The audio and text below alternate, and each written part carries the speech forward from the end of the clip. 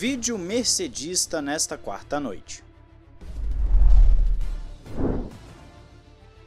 Olá amigo do Ressaca Fórmula 1, seja bem-vindo a mais um vídeo. Eu sou Matheus Pucci, tivemos um vídeo hoje pela manhã e agora temos mais um para encerrar o dia.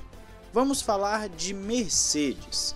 Temos 3 matérias interessantes para vocês falando sobre o desempenho da equipe, começando com o diretor técnico Mike Elliott, que afirmou que quando bate os 2 carros, já sabe que vai ser um final de semana muito difícil a partir de então. Tiveram muitos danos nos 2 carros, quebraram 2 assoalhos, as 2 asas traseiras e bastante a suspensão. No carro do Hamilton também danificaram a asa dianteira e tiveram alguns danos estéticos ao chassi. Então foram danos que eles conseguiram reparar, mas não perfeitamente, por conta do tempo hábil. Isso significa que reconstruíram completamente o carro de Hamilton do zero. Ainda continuando, Elliott fala que eles tinham um chassi sobressalente completo que cabia e tiveram que tirar o melhor proveito dos 2 assoalhos quebrados para construir outro. Estavam comprometidos com a asa traseira de Russell porque eles tinham apenas uma asa traseira para poder colocar no Hamilton com a configuração ideal para a Áustria. O Russell teve que andar com uma configuração ruim de asa traseira, que não era o ideal para a Áustria, porque ele estava justamente largando mais à frente do Hamilton, ele não precisaria, em tese, fazer várias ultrapassagens. Outro problema que a Mercedes enfrentou por conta das batidas foi ter que refazer a configuração dos carros, e tendo apenas o TL2 para isso, foi muito ruim, pelo simples fato que é pouco tempo. Se danificassem qualquer um dos carros na sprint, correriam o risco de não participar da corrida no domingo.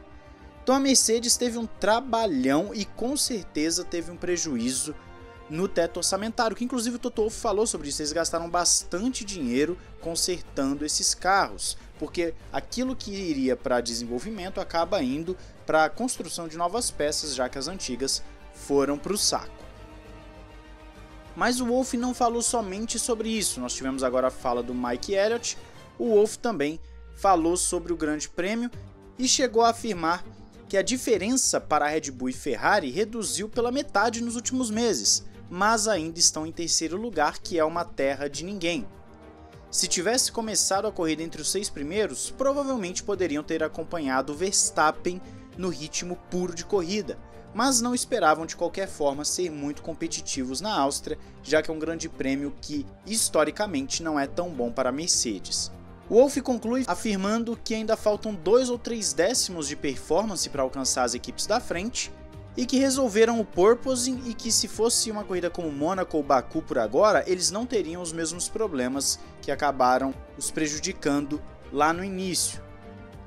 Ele repete que a Áustria nunca foi uma boa pista para eles, então o quadro geral é até bom considerando as circunstâncias.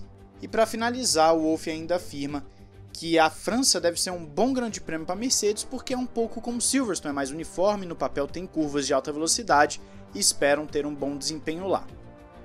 Passadas essas falas de Elliott e Wolff, nós podemos ver alguns pontos interessantes sobre a Mercedes. O primeiro, sim, está confirmado após 3, 4 GPs consecutivos que a Mercedes resolveu o problema do porpoising e até mesmo o bouncing não é mais algo que os incomoda. A performance está começando a vir, estão conseguindo desenvolver um pouco mais. O que o Wolff falou de ter reduzido pela metade é uma verdade. Trouxe para vocês um gráfico há pouco tempo mostrando como foi a Mercedes no início da temporada e ela estava quase 1 segundo em ritmo de corrida mais lenta que Red Bull e Ferrari e agora não é mais 1 segundo, eles perdem ali coisa de 4 décimos a meio segundo, então diminuíram pela metade, estão conseguindo se aproximar. Só que tá claro que o conceito Red Bull e o conceito Ferrari ainda representam na Fórmula 1 os melhores projetos da temporada 2022. A Ferrari, inclusive, é um conceito que não está sendo muito copiado, o que é curioso, porque geralmente as equipes menores tendem a copiar as principais, e a Red Bull é a mais copiada. Existem até especialistas de Fórmula 1 comentando que se ninguém está copiando a Ferrari é porque ninguém sabe onde está toda essa performance dela, mas esse é um outro assunto, a gente está falando de Mercedes aqui. No caso da Mercedes com seu side pod zero, estão começando a dar alguns passos E é interessante ver também como uma pista como Paul Ricard, que tem características próximas a Silverstone, pode representar uma chance real da Mercedes de brigar por um pódio, ou quem sabe, numa circunstância mais extrema, por uma vitória, em ritmo puro, e não por uma sorte. Porque a Mercedes tem frequentado o pódio nessa temporada, só que dependendo de infortúnios dos seus rivais. Uma Ferrari abandona, uma Red Bull abandona, alguém bate, leva uma punição ou o que for, e aí a Mercedes capitaliza em cima disso, ao invés de simplesmente conseguir estar no pódio por um ritmo puro, ultrapassando na pista os seus principais rivais e conseguindo o resultado. Vai ser um teste de fogo, a Mercedes tem melhorado e acredito que ainda vão se aproximar um pouco mais de Red Bull e Ferrari. As duas principais não podem mais trazer grandes atualizações porque o teto está chegando, eles vão bater no teto. Por mais que tenha um aumento no limite que pode ser orçado para 2022, um aumento que chega aí na casa dos 5 milhões de dólares, ainda assim, Red Bull e Ferrari já devem estar bem no limite e a Mercedes também não deve estar muito longe, já que ela gastou muito dos seus recursos para resolver o problema do porpoise e do bouncing. Só que nós temos que lembrar que ainda existe toda uma diretiva técnica para Bélgica, o que pode sim ajudar a Mercedes a se aproximar ainda mais, e temos batido nessa tecla já há um bom tempo. A expectativa, tanto da Fórmula 1 quanto da própria Mercedes, é essa. A Red Bull tem feito um certo movimento nos bastidores, nós vamos falar sobre isso num outro vídeo que deve provavelmente aí vir amanhã, mas o que importa agora é justamente falar que a Mercedes teve os seus problemas na Áustria, mas como é um circuito que eles sempre tiveram dificuldades, o resultado não foi de todo ruim e a performance não foi de toda ruim.